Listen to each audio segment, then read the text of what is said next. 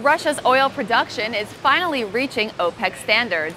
In the first 2 weeks of April, Russia was producing more than promised in the OPEC Plus deal. The deal is meant to keep prices lower, so more oil would be counterproductive. However, so far in May, Russia averaged 11.16 million barrels a day as reported by Reuters.